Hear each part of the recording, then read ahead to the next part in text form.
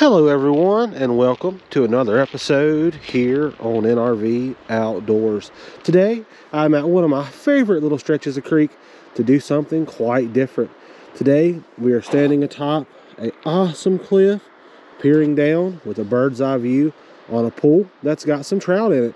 In today's video I'm going to be observing their behavior while fishing them with our creek bugs. I'm going to be jigging and drifting and changing colors and just seeing what I can take away and what lessons I can learn while observing these fish with a bird's eye view. I will be targeting the smaller fish. It may be the only time you ever hear me say that on my channel, but today I am looking to hook and catch those smaller fish, as pulling them up this cliff will be the easiest and those bigger fish will by far be the most difficult, and we don't want to harm any of those larger fish. And in today's video I'm going to be starting off with that tried and true black creek bug. It's an absolute awesome color and we know the fish love it, and I'm curious to see just how they react when that lure comes by in different cadences. And I've got that rigged up on some 6-pound fluorocarbon line with a small split shot weight, spooled up onto that Pfluger President reel. This is a size 30 reel, and I've got that 7-foot 2-piece Fenwick Eagle medium action rod. So let's not waste any time. Let's ball a few casts in here. So let's just see what we can take away from this awesome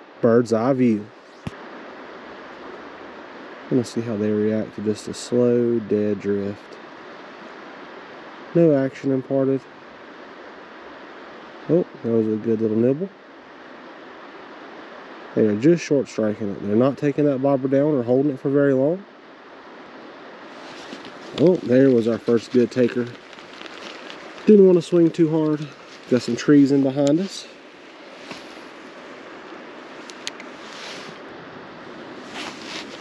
Very interesting behavior out of these fish. Very, very interesting. I'm thinking I might try to take the old float off here. It will make for a little bit harder casting. But I would like to see just what happens when I bounce that creek bug by these same fish, what they might think of it. Can really see what's going on just beautifully from where I'm at, so we should be able to see their reaction. Oh yeah, they definitely like that.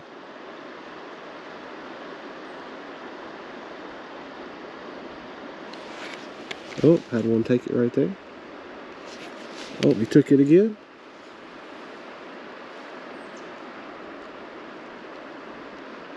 Very interesting fish behavior.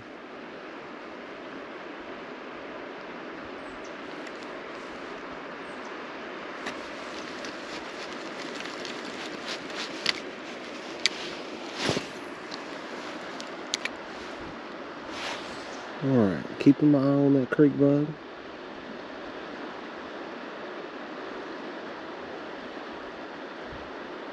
Oh wow, those fish are going mad for that jigging action. It's no wonder how successful that can be. Oh, popped it loose right there. Absolutely mad for that jigging action. There we go. Went on ahead and set the hook on that smaller guy. Pretty easy to flip up here. There we go. Just a small little guy, flipping right on up here into the net. Wow, what a little beauty. That was pretty awesome. Took off that float and started jigging, and those fish went mad. Definitely a huge benefit to standing up here and being able to observe from a distance. First fish on that black bug, jigging it around. It was so awesome to see those fish react, and that one absolutely had to have it. Heck yeah. Alright, let's go ahead and bomb out another cast. We'll do the same thing again. We'll just jig that creek bug along and we'll watch and see what they do. Oh, had one take it right there. Got him. I mean, almost immediately. Super cool to see their reaction from way up here. I mean, they come over and just destroy it, especially when they think it's going to get away from them. We started off just drifting, and that didn't seem to be the ticket at all. This is another small frost. We're just going to give him the old toss up here. Right on into our net. There we go. Another beautiful little rainbow trout. Heck yeah, everyone. Pretty interesting stuff.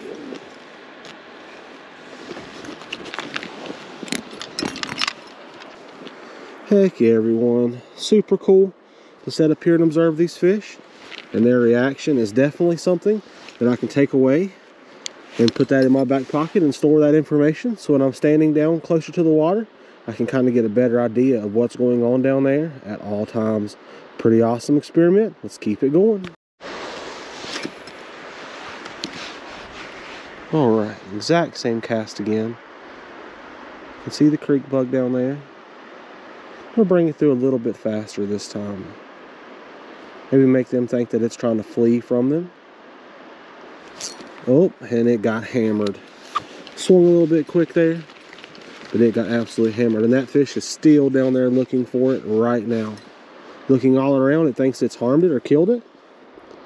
Let's go ahead and get it back in there as quickly as we can. Still see the same fish. There we go. Same thing again. Let's see if we can get it to come over and grab it once more.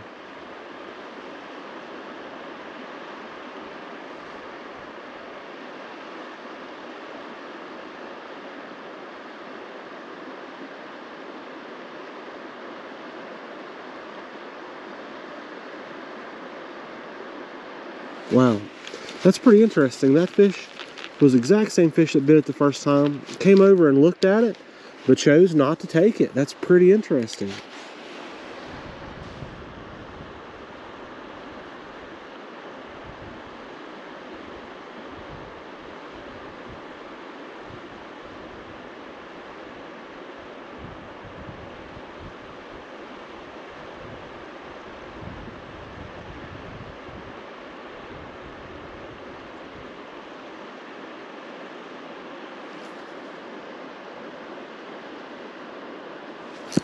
There we go.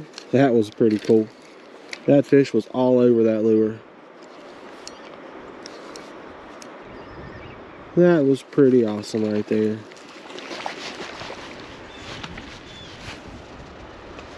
We make sure during our flip that we keep our rod over the water at all times, just in case that fish decides to pop loose. This one did not. Alright. See if we can get that. Oh, looks like he's kicked it and poked himself on the side of the head right there with it. There we go. Quick pop loose. Another beautiful small little rainbow. That was pretty awesome. Alright, I thought it'd be fun to go on ahead and change up colors here. Popped on that awesome yellow color. I'm gonna drop it in the hole, bounce it around as well, and just see what the fish think of that awesome yellow color. It could be that they don't really like that brighter color. They may actually shy away from it. It'd be pretty cool to take note of what happens. So far, nobody's coming charging in. That's making me believe just that. We'll make a few more follow-up casts and just compare the two. Finally getting a break in that wind a little bit. We should really be able to see what these fish are doing down there.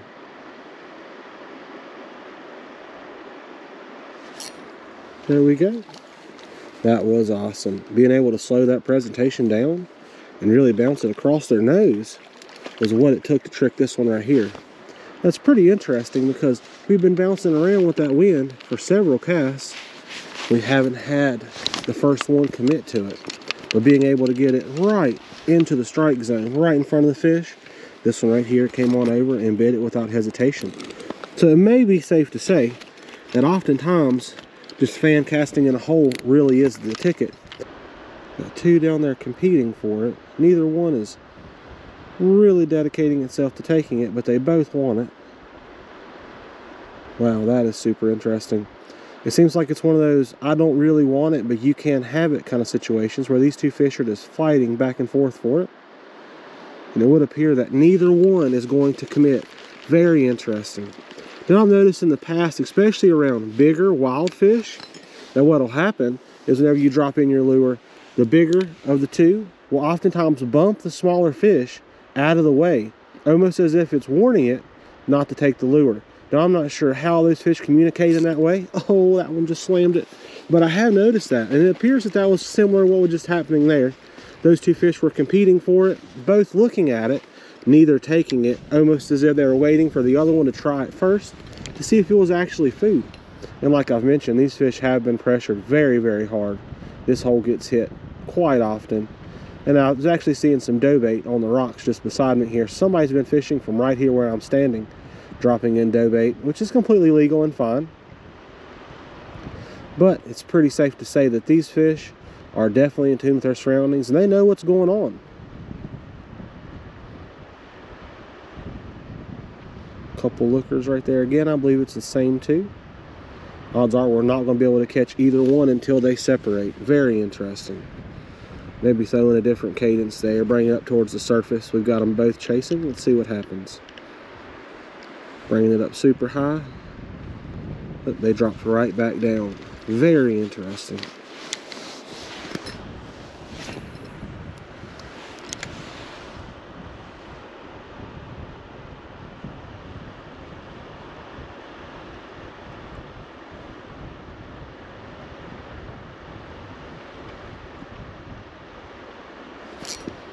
There we go.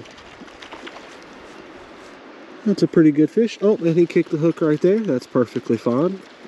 Probably best if that happened. That was a pretty good sized fish. I'm really trying to target those smaller ones, but there's really nothing you can do when a bigger one like that takes it. But very interesting right there. That fish just out of nowhere stormed up from the group and absolutely slammed it. No real warning, no hesitation, completely creamed the lure. Pretty cool stuff. Sometimes you'll just catch one that's in the mood. It may have seen the lure over and over and over again, and then out of nowhere, it decides that it's time for it to try it. All right, everyone, I think it's time to take what we've observed from up here and move down the creek to some more flat water. We can get down on ground level and use our waders to try to get out and see if we can get on top of some fish and get the exact same kind of reactions while fishing in the creek down in some currents. Let's not waste any time. Let's head that way and let's just see what else today has to offer. All right, guys and girls, making our way into some brush over here. Should be a couple trout hanging out in it, I would assume. Still got that olive bug on. We observed that it was by far the best color here on the creek today from our bird's eye view at that awesome looking cliff. So I thought we'd bounce around that old olive color in this little pocket right here. See if we can get anybody to come out and take a look at it. That's usually where they hang out at. It kind of, there's a big rock right there. You can see it from up here on the bank. Yeah, they get right in beside that thing. There we go. It's right where he was supposed to be. Did I get in your line there? Beautiful little guy.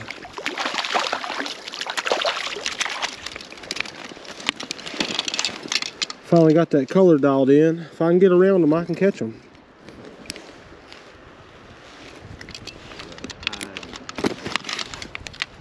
What's the body of it? It's a stone fly.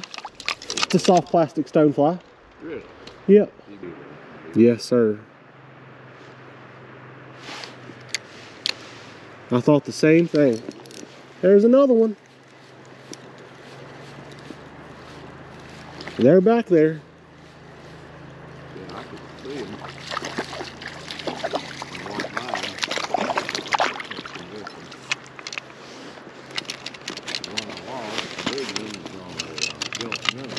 Oh yeah. Well, everyone, I think this is going to be the very last drift of today's video. I had a ton of fun approaching that awesome cliff, looking down and observing those fish and just seeing how they reacted to those lures with different colors and different cadences. And I was really able to kind of take a few things away, especially when you get them in a big group, about how to present that lure to maximize those opportunities and get more bites. But if you enjoyed today's video, be sure to smash that like button. And as always, drop me a comment down below. Every comment really does help out the channel, and I do my best to reply to each and every one of them. If you'd like to get your hands on some of those lures, use to trick all of those beautiful rainbow trout, all you got to do is click that very first link in the description. It'll take you straight to my website. Be sure to use code YouTube10 in all caps. Save 10% off any order, $25 or more. But get out there if you can, everyone, and do yourself some fishing and have some fun. But most importantly, be safe and tight lines.